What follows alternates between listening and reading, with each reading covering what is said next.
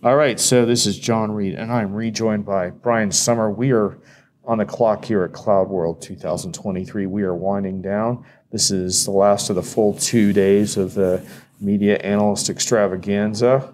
Planes, trains, and automobiles await us tomorrow, Brian. Yeah.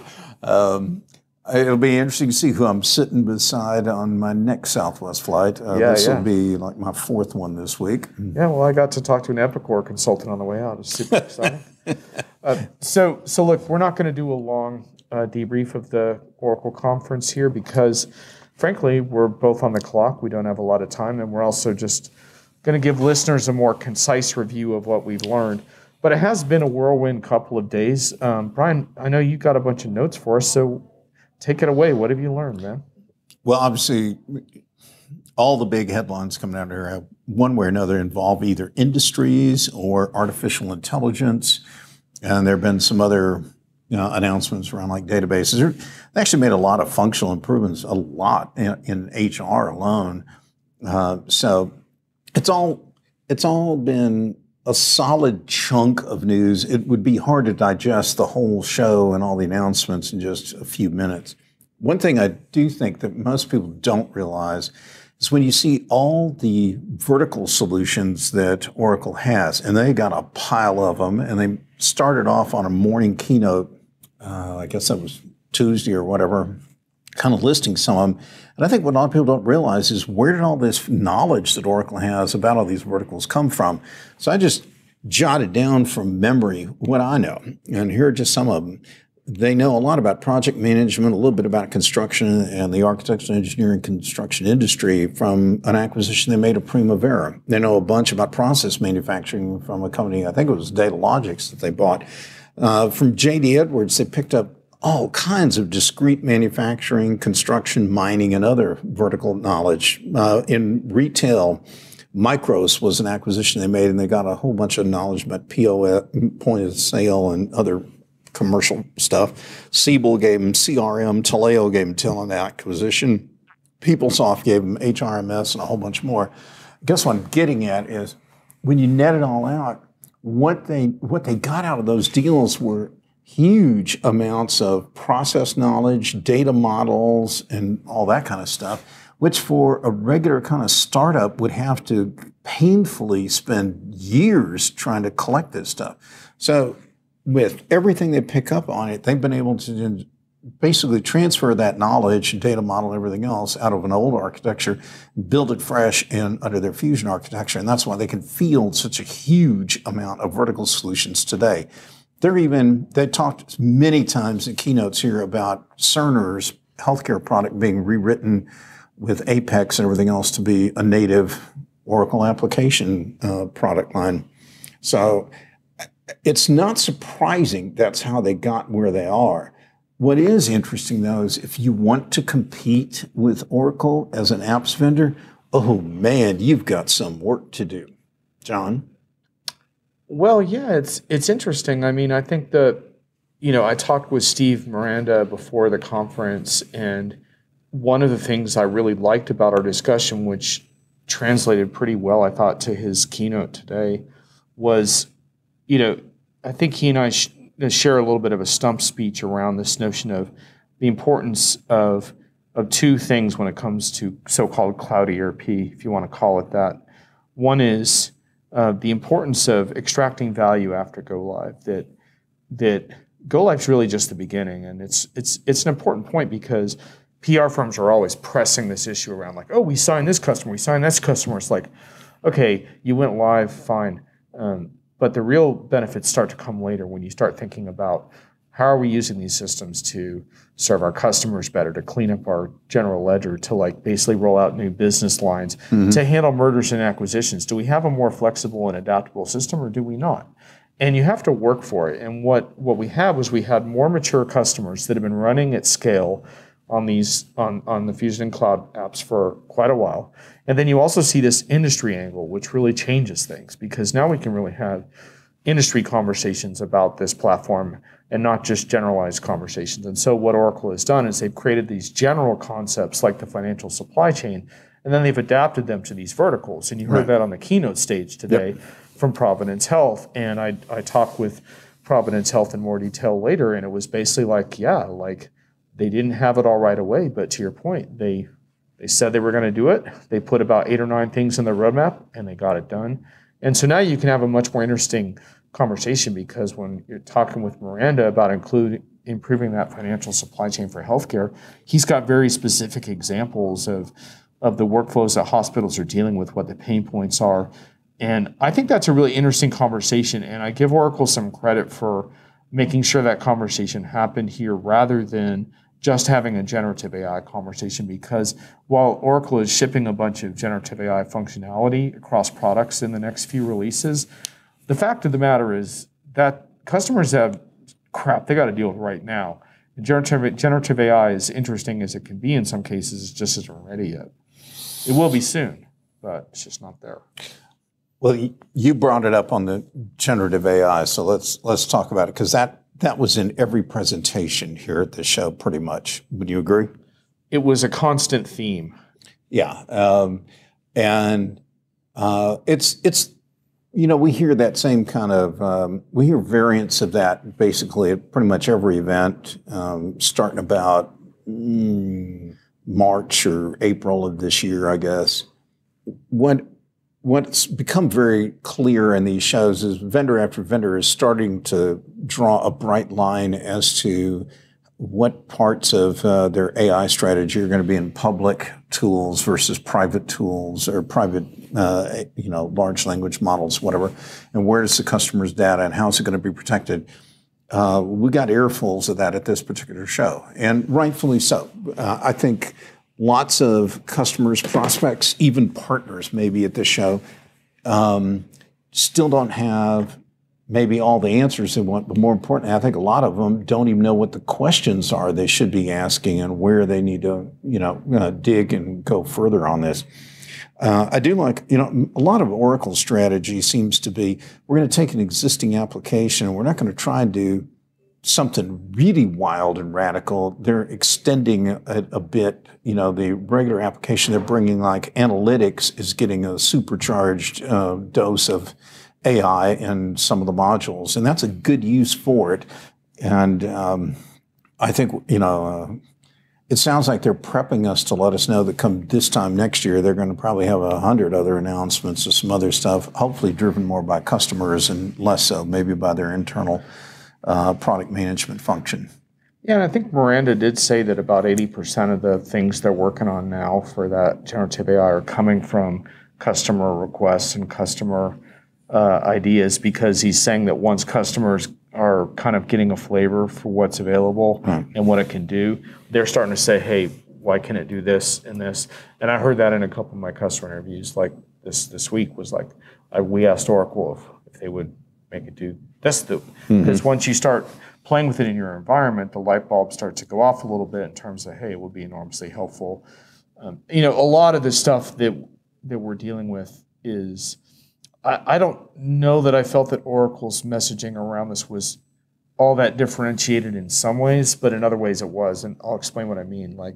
So Oracle gave their own take on what you would call responsible AI, and I do get a little frustrated with enterprise vendors because I don't think they realize that basically they're all saying mostly the same stuff, and it's good stuff. It's like, here's how we're going to protect customer data privacy, but still help you to train the model if you want to on your own data. Oracle had answers for that.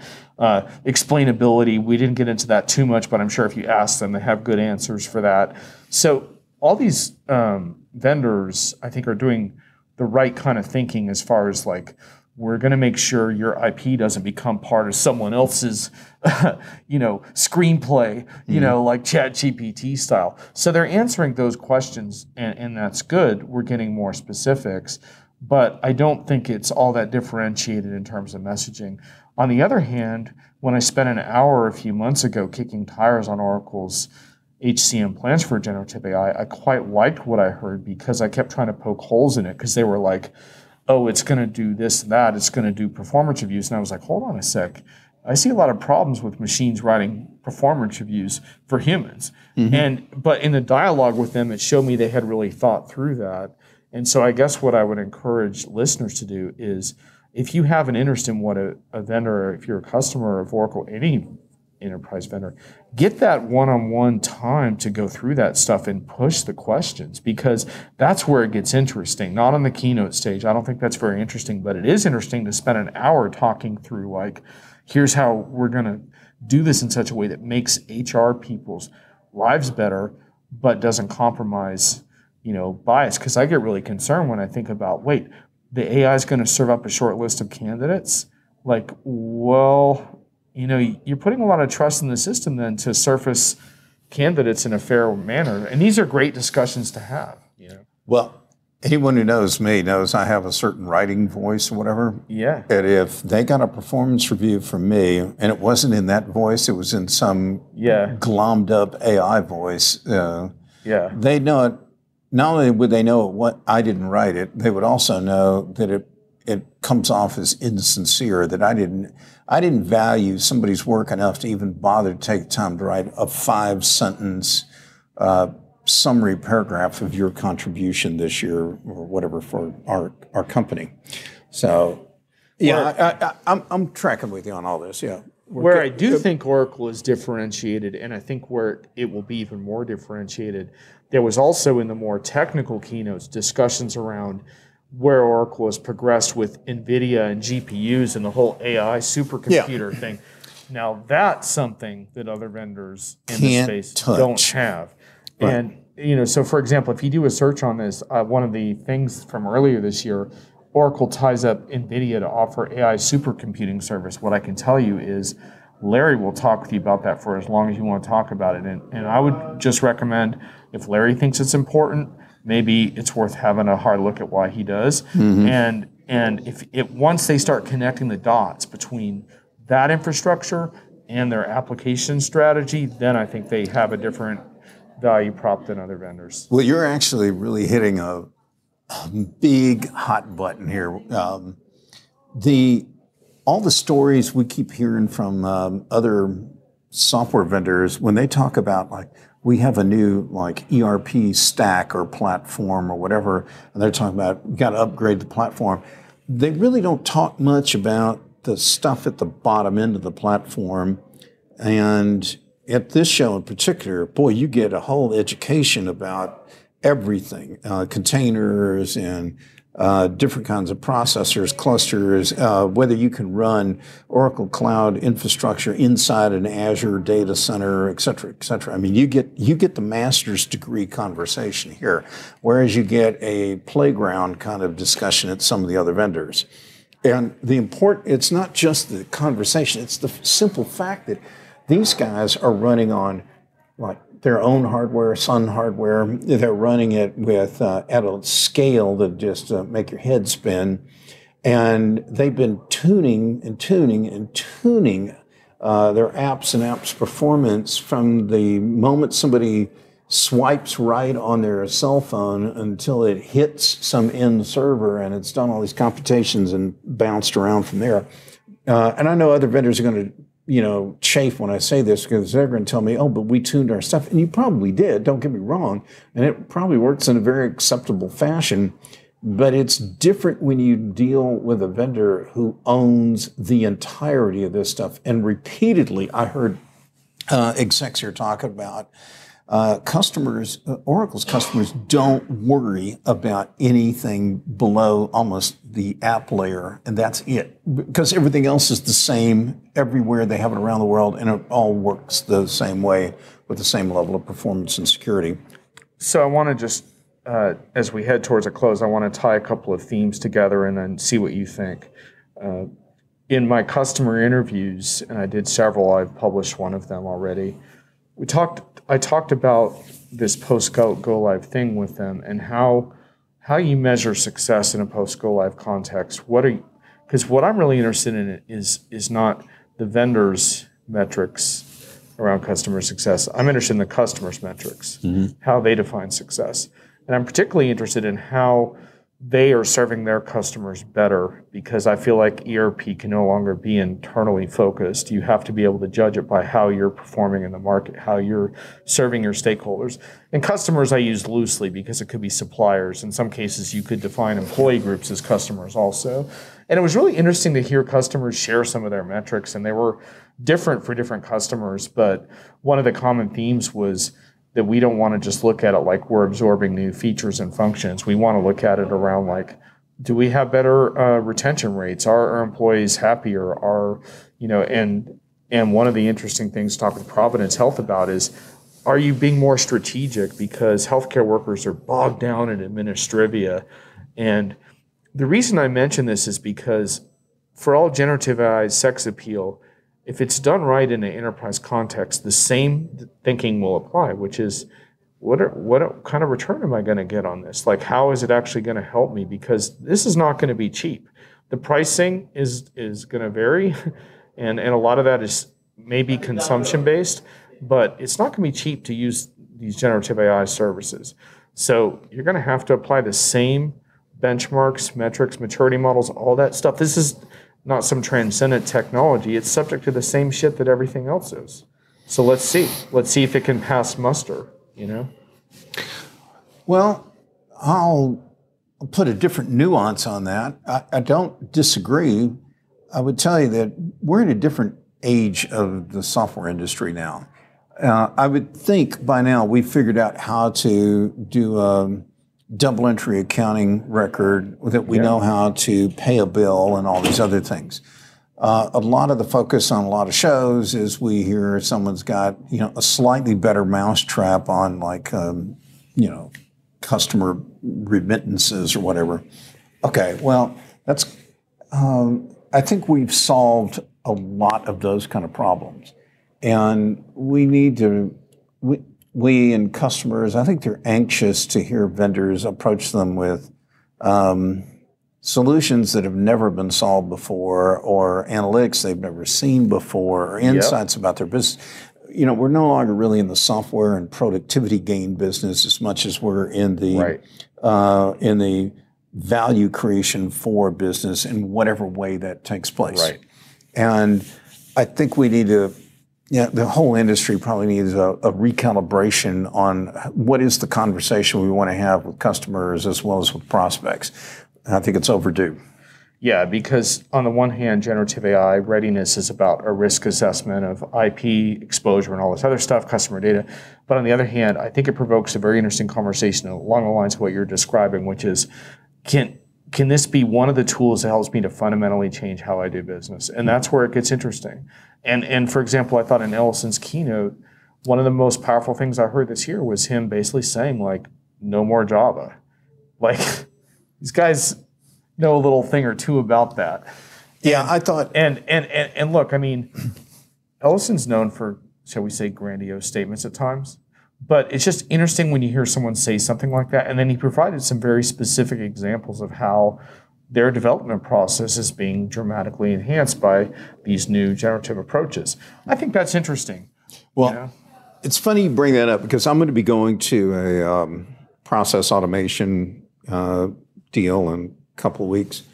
And I know they're going to want to bend my ear and talk all about JSON and Java and no code, low code, and everything else. And what's interesting here is we're already, the conversation's moving past that. In fact, I think a lot of people are a little surprised at just how short the effective lifespan of some of these technologies have gotten.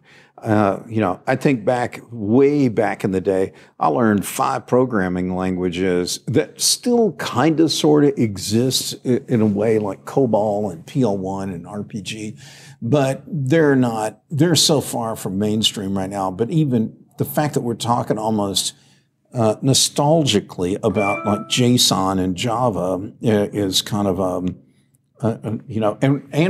and I guarantee you, we're going to look at like all this no code, low code stuff, which really is code in my opinion, and we're going to go, no, that's not there's even something way more powerful than that.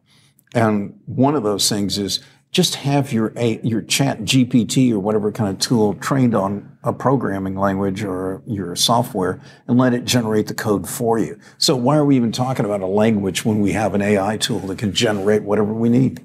Well, and to your point, like, these are the refreshing stories when you hear them from customers. Like, so the first day of the conference I interviewed, TrueBlue, they do a lot of workforce support automation stuff for their clients. And the CEO told me they had an employee.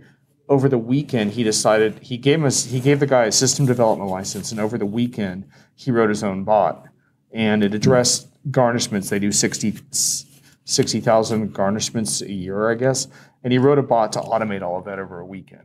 Now, he wasn't using Oracle, actually. Sorry, Oracle.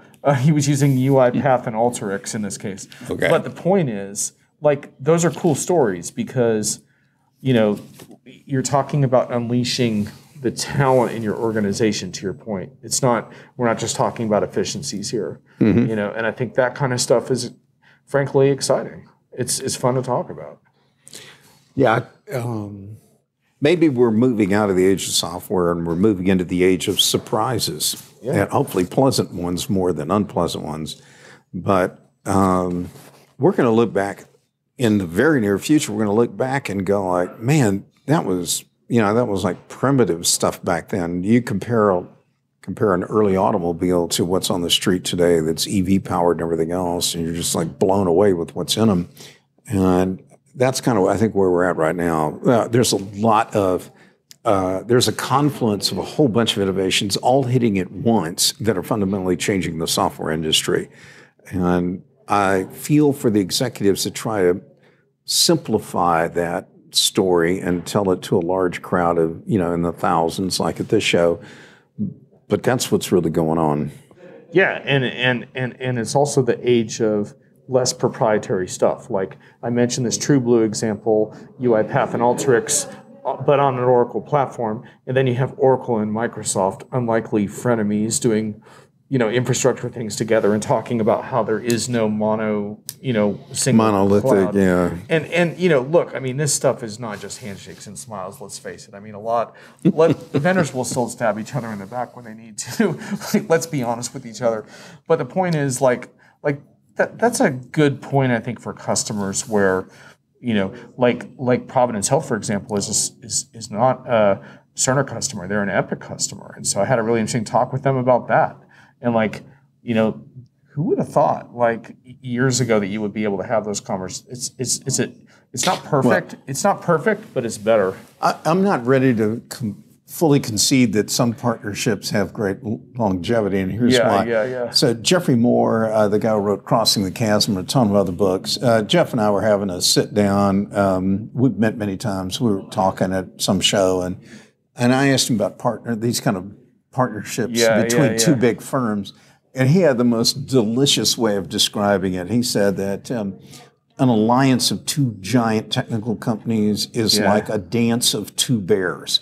If you can actually get the two of them in the same room, stand up and interlock arms, that may only last about a few seconds before one of them takes a swipe at the other, and then you got a bloody mess on your hands. Yeah. He goes, the best partnering models are when you have like the school teacher and the little elementary students following right behind her or him. And I've never forgotten that conversation because I have seen that model work a lot of times. But to your point, though, it was rather interesting. I don't know if Larry Ellison's mellowed a bit over the years, but Satya is a very calm kind of guy. Yeah. So you don't have this like Balmer, Ellison kind of deal that may come with built-in friction right off the bat. That may have been the dance of two giant bears. The old cage match. Yeah. We're here watching coming this Sunday to the Sam Houston Coliseum in the Battle Royale death match. Loser leaves town for life kind of thing. Now, that was the way it was, and I think all these folks have awakened to the idea that the customer is going to dictate the terms of what kind of relationships they want vendors to have. And that, I think, is part of the new kind of awakening in partnerships, is to realize you may have to partner with your enemy because that's what your customer wants.